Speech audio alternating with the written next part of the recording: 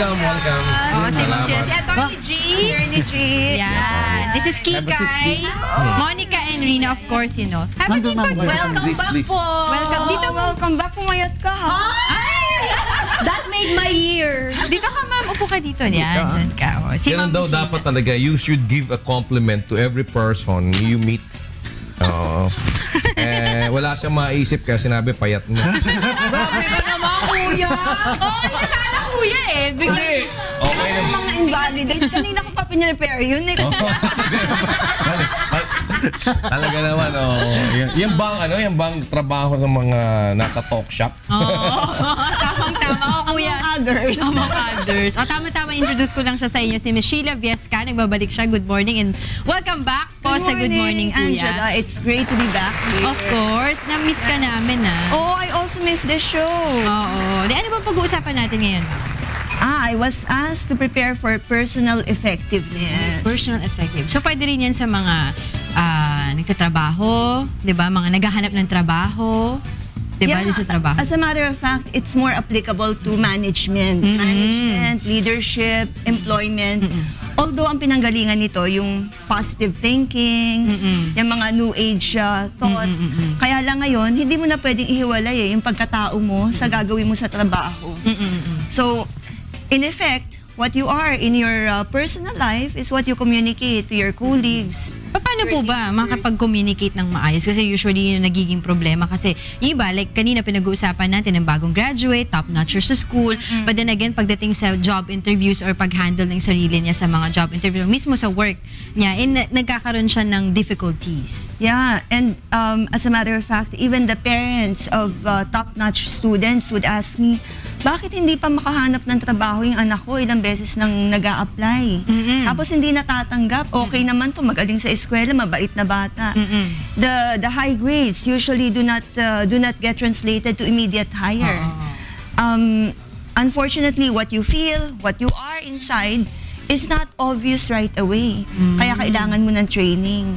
So if we will narrow it down to one, ang importante siguro, lagi kang may malalim na pinanggagalingan. May paghuhugutan ka. Ma'am Sheila, hindi ako masyadong specific pagka, halimbawa, may applicants. Kaya hawak akong resume.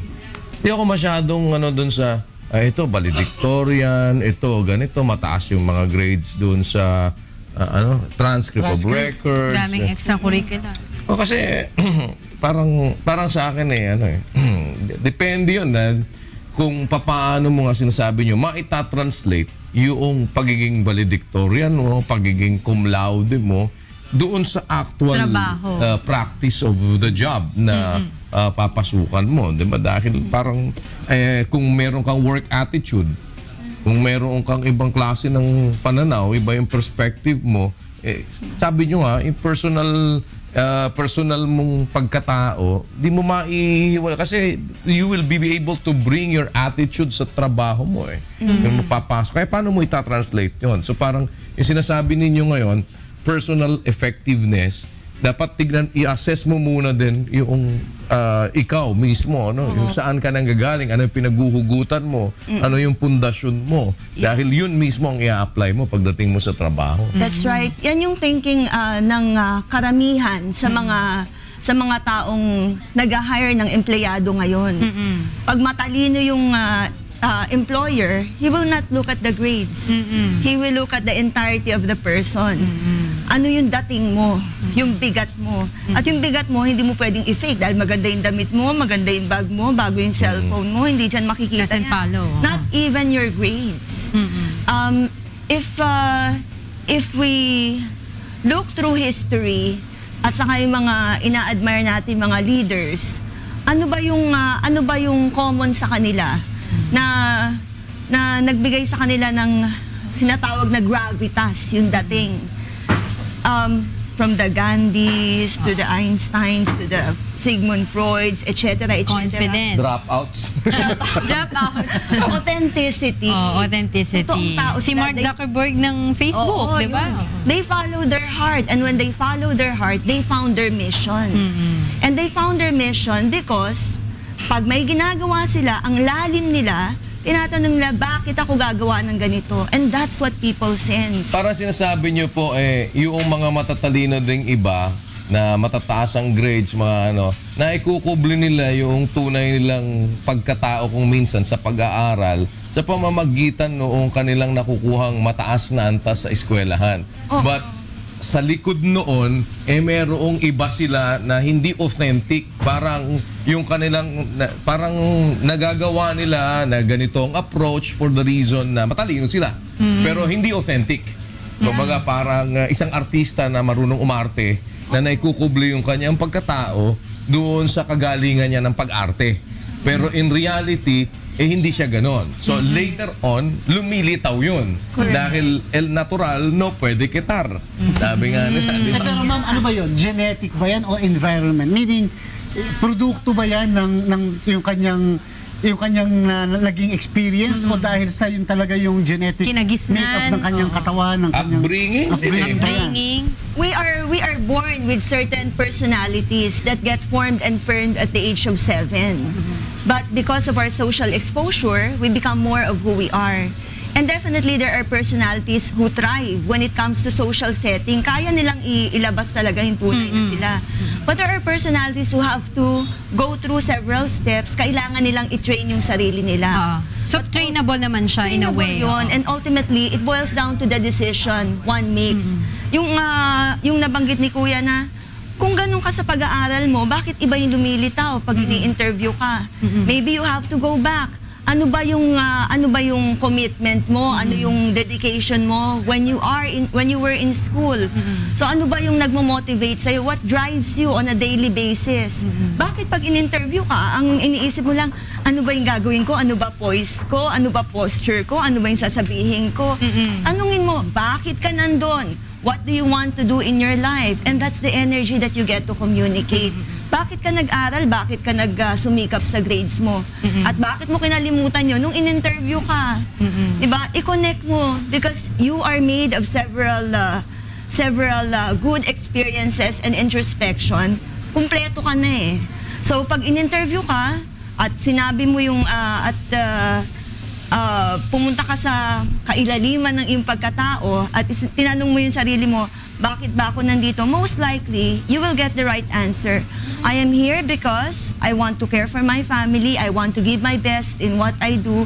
Hindi mo masasabi ng sablay na, well, kasi po, gusto kong mag-succeed. Ang babaw nun. Diba? Ang babaw nung pinanggagalingan nun. I feel that mission is something that you don't develop over time.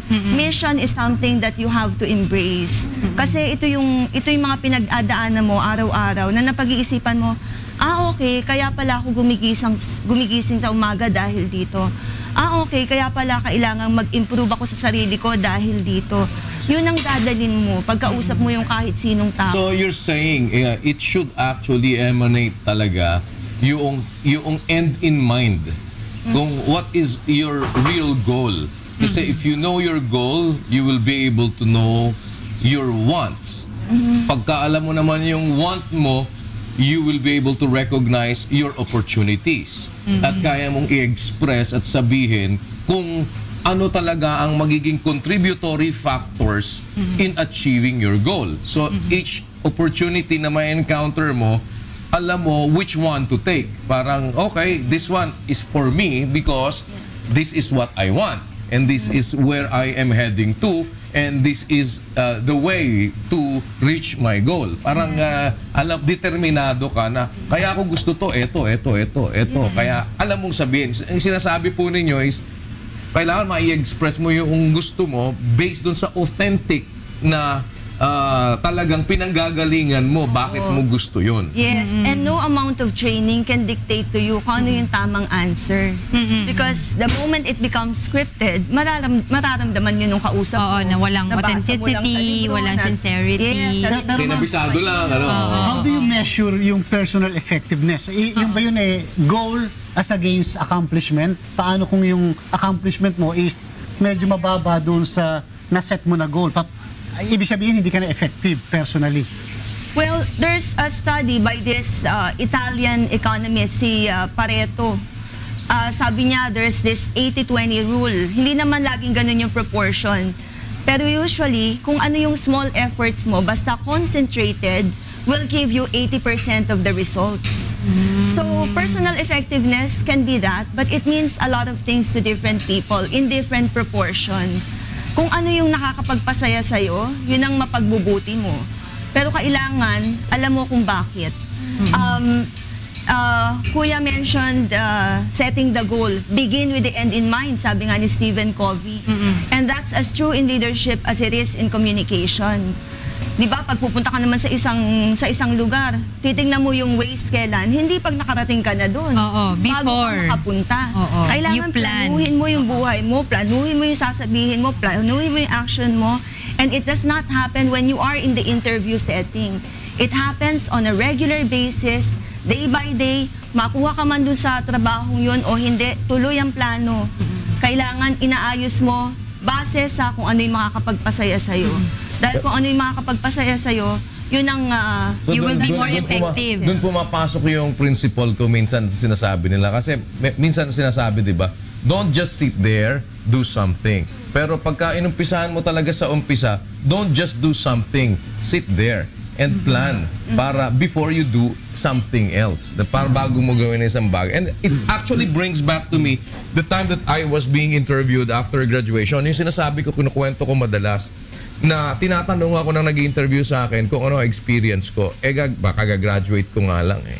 So, ang sinagot ko talaga doon, kung lahat po ng papasukan ko, ang hahanapin sa akin yung experience ko, hindi na ho ako magkakaroon ng experience.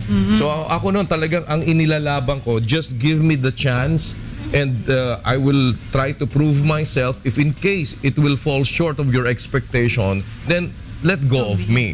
Papakawalan nyo na lang ho. But if you think that I am worthy to be one of your employees, then I would appreciate that. Ako kasi, ang nilalabang ko, kahit di nyo ako pasweldohin sa ilang buwan, basta just give me the chance para mapakita ko kung ano yung meron ako. Kung ano yung pwede kong magawa. Kasi determinado ako na kung para sa akin to, para sa akin to. And I know what I want. Yeah. I would like to make mention, Kuya, that at TalkShop, we also teach how to handle interviews and how to handle the toughest interview questions.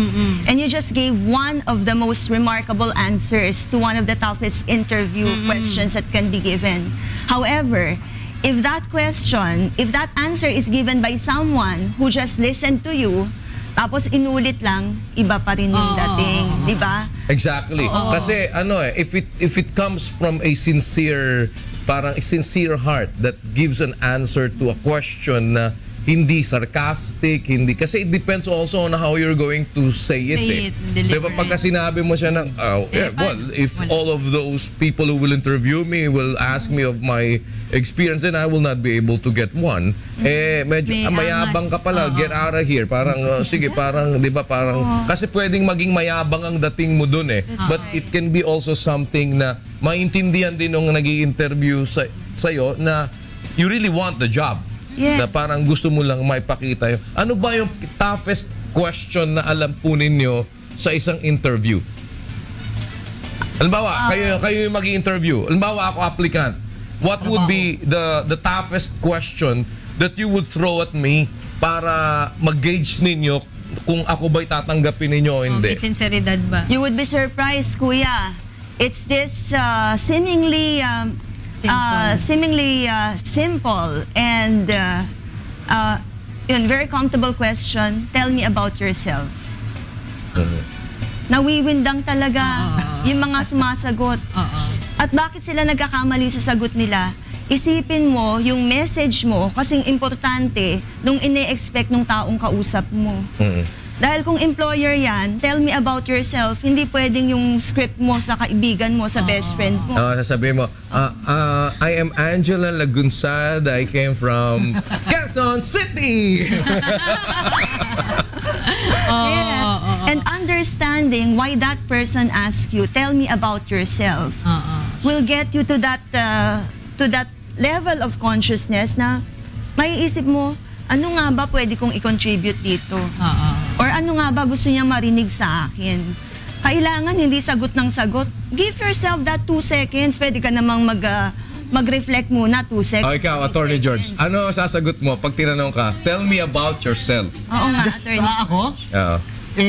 Tell me first about yourself. Hindi, ikaw. Pwede sabihin sa nag-interview sa'yo yun. Sasabihin sa'yo, ay, lumakas ka nga dito, baka paluhin kita ng... Hindi, paano, sino sa'yo? Ikaw, tell me about yourself. Monica. Ang daling tanongin. Pagka tinanong mo. With a simple heart. Trying to earn some cash. Thank you. Ako, sasagot ko doon, that's for you to find out. That's why I think you need to give me a chance to be part of your company because you will know more of me. Because I believe that if you want to know someone, you need to go deeper. And that deepest part of me cannot just be revealed in an interview. Thank you for that wonderful answer. Thank you. And the winner is... Ilang job interview ka ba nung kabataan mo? Mukhang hasang-hasa ka, Kuya. Alam niyo po, lahat ng kabataan ko, pati ho pagtitinda ng encyclopedia, napasukan ko. Nag-driver pa yun si Kuya. Pero yan din ang sinasabi ko sa mga kabataan. Pag hindi kayo natanggap, okay lang. Try and try. Next interview. Hindi ako po kasi nung nag-a-apply ako, parang sa akin nun, I don't care kung tanggapin ako o hindi. Basta, ang paniwala ko kasi, bago ako umalis, bago ako pumunta sa job interview, mananalangin ako I will pray and I will ask for it. Sasabihin ko, you know better and you know the best for me. Kung para sa akin po ito, you can give it to me easily But if you don't want me to do this, kung hindi mo ibibigay sa akin to, kahit maglupasay ako dito, wala akong magagawa. Yeah, So, ang hinihingi ko lang, gusto ko po ito sana. But there are things that I do not know. So if you think that okay ako dito, then kung pwede sana, bigay mo naman sa akin. Kung hindi, ikaw ang gumawa ng paraan para wag ako matanggap. Ang dali mo naman maggawa yun. Pero kung para sa akin to, alam ko, kahit sumablay ako sa interview, matatanggap ako dito. So ako pagpasok ko, I just do it. Parang, okay, let's sit down. I'll answer it from my heart. Kung ano yung sincerest thing na alam ko, I always parang answer dun sa paraan na yun yung nararamdaman ko. And yun ang alam kong sagot. I will not try to pretend to be somebody na hindi naman ako. Hindi naman ikaw. Kasi parang ang alam ko, later on, it will be revealed Kahit matanggap ka dyan, matatanggal ka din and you will not be effective kung nagpanggap ka lang. Kaya yung isang in-applyan ko, naubos ang exam nila sa akin Pati ba naman exam ng sekretarya inano sa akin Ano yun I was applying for an audiovisual supervisor in a company which is not media related. Pero it's an audiovisual supervision that will be assigned to me. Ako daw ang supervisor. Magtataka ako, lahat, pati yung tornilyo, pati yung mga lahat tinatanong sa akin. Pati yung paano mo, ano ang shortest, kasi dito sabi nila, we practice KISS. Kiss? So, you know what KISS is? What is that, ma'am? Sabi niya, keep it short and simple. So, nag-take ako ng cue doon. So, every time ako may sasagutin, I keep it short and simple. Pero sila, pati yung, eto, niladladan ako ng extension cord. Sabi, what's the easiest way para tiklopin yan? Di ako kung ano lang yung alam ko. Dinampot ko, ginanyan ko lang ng ganyan. Ginaganyan na ako. Tapos, binigyan ako ng exam. 2 araw ako nag-e-exam. Oo, tapos lahat yata ng exam, talagang naburyong ako sa exam Tapos nag-interview sa akin, 3. Finally, natanggap ako. Nung panahon na yun, that was in 1980s ang binibigay sa akin na starting salary, 15,000. Noon, pagka may 8,000 ka na starting salary, ang laki na. Supervisor ba naman? Kamukat-mukat mo. Ako supervisor, ako din pala lahat. Kaya pala pinagtayin ka sa lahat. Kaya pala lahat tinatanong sa akin. Oo, ito opisina mo, ito ano mo. But, pero hindi rin ako nagtagal doon kasi, yun nga, parang hindi media related So I was really looking for a media related job. So after naman ako ng kasi nung binigyan na ako ng on the job training, parang papasok na ako, nagsabi na ako na nakita ko ganito pala gagawin ko dito. Parang sabi ko, parang hindi yata ito yung para sa akin. Pero ang dami. Grabe mga... Kaya lahat ng klase ng pananakot, kuminsan pati sa media, yung mga nag-i-interview, yan sila Rene Jose.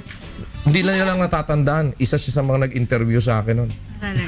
Pero tanongin mo, hindi niya na natatandaan. Pero tandang-tanda mo, Kuya. Natatandaan ko yun. Pati yung mga nagpahirap sa akin nun, natatandaan ko lang. Pero ma'am, so, ipapasok yung tanong din na how do you reconcile yung personal goal as against those expectation ng iba? Paano yon?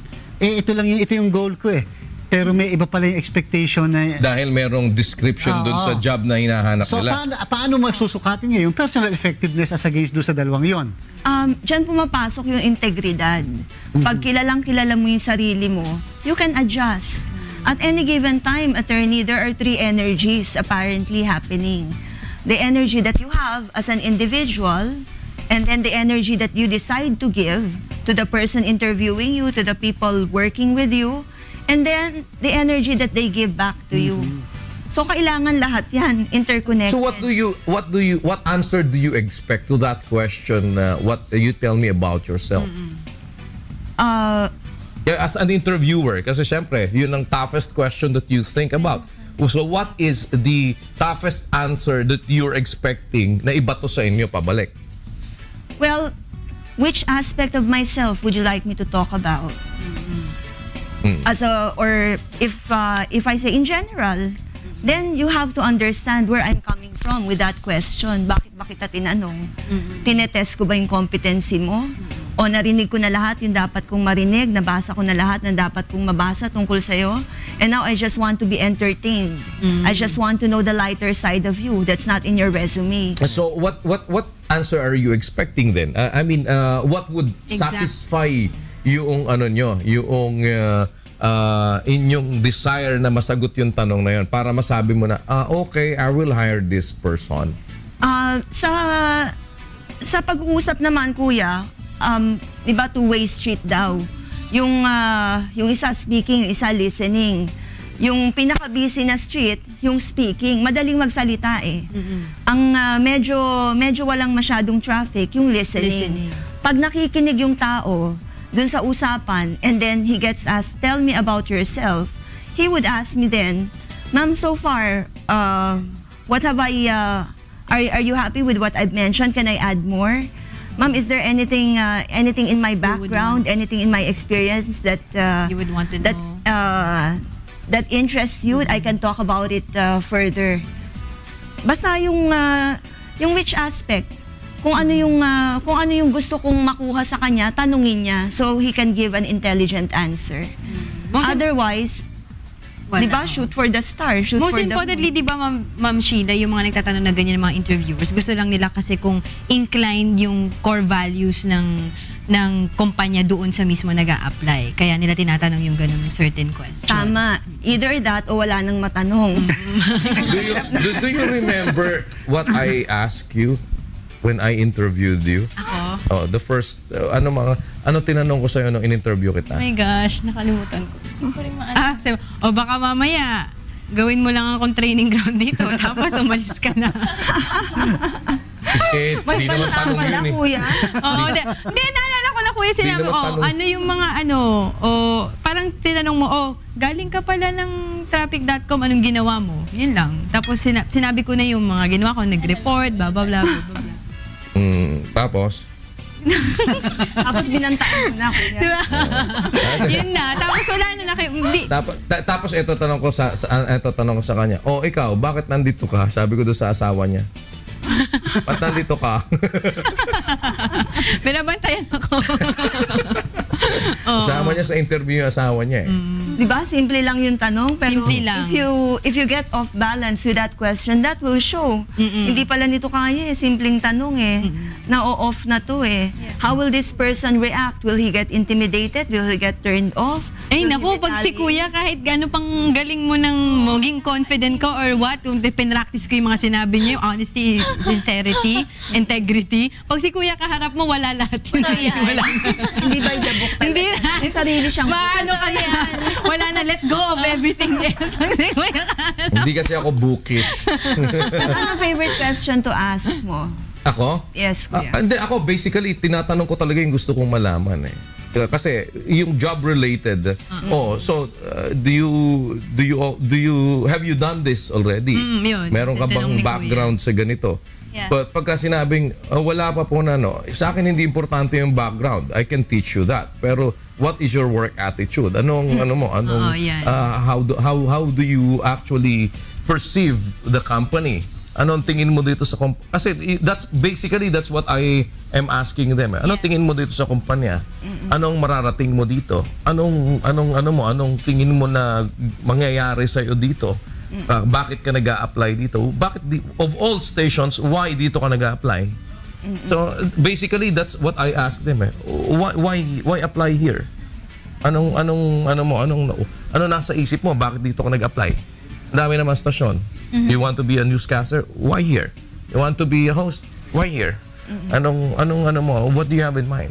Yeah. So from there, you will get a lot of things already. Oo, madidetermine mo sa why questions actually, Kuya, yung purpose ng tao eh. Pero immediately, ang reaction ng ini-interview, ano nga ba yung sasabihin ko?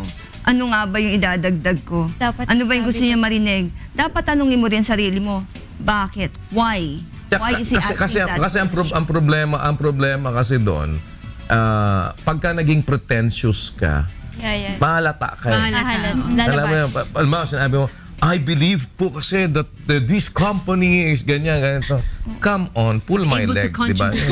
My knowledge, my skills to the betterment. I'd be able to contribute di ba? Parang and my skills to the betterment of this company. I am no longer wet behind the ears. Pero sino pa na-interview ko dito? Ito, in-interview ko.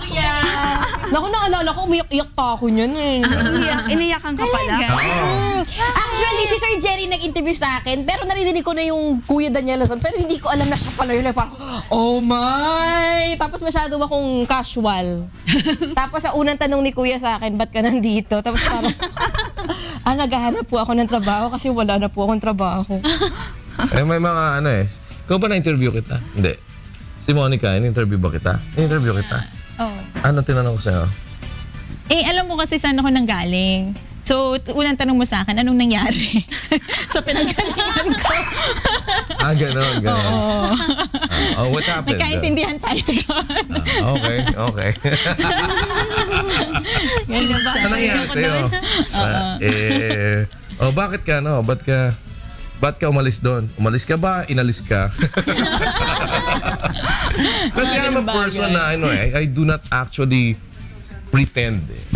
Parang, what you see is what you get. Sa akin, parang, I speak my mind. Ayoko nung parang tatago ng Kaya, and even in my interviews sa Get It Straight, parang, I do not ask questions dahil meron akong ibang motibo. I ask questions dahil yun alam kong kailangang masagot. Yeah. At I am also trying to verbalize the questions of other people na hindi pwedeng itanong sa'yo yun.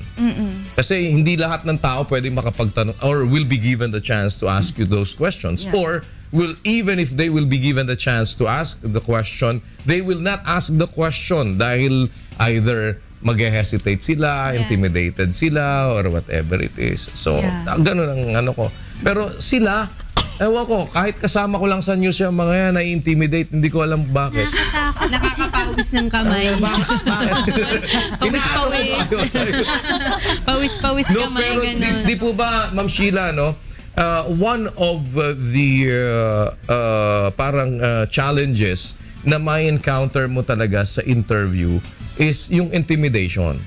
Kasi sometimes yung nag-i-interview, sinasadya nilang mang-intimidate. Yeah. There definitely are pressure interviews, Kuya, to check the behavior of the person, how you respond to critical situations. Kasi ito yung mga criteria na hindi madaling ma-measure eh. Ano ba yung mga measurable competencies? Yung pananalita mo, yung grammar mo, di ba? Yung pagtayo mo, yung pananamit mo. Pero yung ugali mo, yung mahirap yung sa isang usapan. mo, sa pagsubok, hindi yan ma-measure. So a good interviewer will usually pose either difficult questions or will be difficult himself para makita kung ano talaga yung lalabas sa pagkatao mo. And that will tell him a lot about you and how you will handle the responsibilities. Tsaka Ma'am Sheila, hindi ako specific kasi most of the time, pagka nag-handle ka ng interview, yung ini-interview mo, they will always try to speak in other language that they think will impress you. Yeah. Like halimbawa, mag-i-English yan. Ay, palutin. Ako kasi I believe na English is a language, but it's not a measure of intelligence. True. So, It's just a means, Kuya. Pagka pinilit mo, yung Bakit intelligence mo actually ma-hamper dahil hindi mo mai-express ng tama yung sarili mo. So sa akin, speak in such a way na kung tinanong ka ng English, try to answer in English. Kung tinanong ka ng Tagalog, try to answer in Tagalog. Pero kung hindi mo talaga mai-express yung sarili mo doon sa language where you were asked, bakit hindi ka sumagot kung saan ka komportable? Bakit ka magpapanggap to be somebody not you and magkakabalid-balid ka naman, magkakabigay-bigay ka naman ng mga maling, hindi mo ma-express yung gusto mo sabihin. Yeah, and in reality, the interviewer really wants to see your personality. So your personality has to shine. Kung kaya mong palitan yung personality mo, every time there is a different interviewer, it is not a skill, it is not creativity. Kaya nga sabi nila multiple personality disorder. Makikita yung That's the art of subterfuge. Makikita yung kababawan pag iba-iba yung personality mo, isang personality nga lang, hirap sundan eh. Punya mo. Iba-ibahin mo pa. Lahat ng word for the day nagamit sa isang sentence. Hindi naman tumutugma. Hindi tumutugma. Parang kinuha lahat Impress na impress ka sa vocabulary mo, sa sarili mo, pero hindi ka naman maintindihan ng tao. What's the point? Magpakatotoo ka. Actually, si Einstein has a very strong line when it comes to communication and first impression. If a 6-year-old child cannot understand what you're talking about, then you yourself are confused about your message. Kung may pamangkin ka, may anak ka, o isipin mo, yung batang yan, pag nakatayo dyan or pag nakaupo katabi ng interviewer, what kind of feeling will that person get? Will he get inspired? Medyo, will he look up to you as a role model? Communicate to the child as you talk to the interviewer. So you can concentrate on the message. Because if you get concentrated on impressing the interviewer, most likely nagsasalita ka pero hindi mo alam yung sinasabi mo. So what's the point? Okay. At the end of the day, kailangan talaga magpakatotoo ka, diba? Sincerity, yung sinasabi niya, ma'am. Of course, and know your heart's desire. Alright, ma'am, saan po ulit ang TalkShop para po sa, I'm sure everybody's interested magpa-training sa inyo? Well, for personal effectiveness training, leadership programs, communication excellence, and personality development courses, you can find us in Makati. The website is www.talkshop.ph and they can reach us at 894-5588. We're open all week. Yeah, and it's always good to have you, Miss Sheila Viesca. Yes, likewise. Thank you, Angela. Oo, marami pang topic yan. Very, masarap makipagkwentuhan sa ganyan kasi marami kang makukuhang idea and the people also will have the idea na pagharap ninyo sa interview. Kasi like, Ma'am Sheila is also a CEO, diba? So, she also handles interview. Kaya alam niya din yung mga ganong mga situation. And yung personal effectiveness na sinasabi niya is something that you really need to bring dun sa... And sa akin, very crucial sa akin, bago ko tanggapin ang isang empleyado sa trabaho, tinitingnan ko talaga, ano kaya ang possible na work attitude nito? Kasi yung skill, pwede yung ituro pwedeng ma-develop yan Pero yung attitude is something that you cannot just simply change overnight. It will really take some time para kung sakali man. But that's very difficult. Yung pananaw ng tao, yung ugali, yung paano ba ito. Because one of the things that I believe is that ako, kausap mo ngayon, maybe mabait ka sa akin, pero you're not going to work with just me dahil sa iba ba ka magtatrabaho, hindi ka naman sa opisina ko Sa opisina ko, baka sakali mabantayan kita, pero pag halimbawa, tingin ko sa'yo, may kasuti lang ka, ang katrabaho mo nasa ibaba, di babarakuhin mo lang yung lahat ng mga katrabaho mo and then, di ba? Yeah. Mahirap yung ganun. Yeah. So, ako, panuntunan ko yun. If I may add, no, as a final point, as I mentioned earlier, it boils down to the decision you make. Kumpleto ka na ginawa ka ng Diyos na pwede kang matuto. Pwede mong pagbutihin ang pagkatao mo. So whatever it is you have gone through, whatever it is you're going through, make sure to use them para mas mapagbuti mo yung pananaw mo, yung pakikitungo mo sa ibang tao, yung pag-uugali mo, pananalita mo. In everything that you do, there has to be the choice to maraming excel. salamat po ulit ni Sheila Viesca, CEO and Lead Consultant ng TalkShop. Thank you. Thank you very much. Thank you, Miss Sheila. At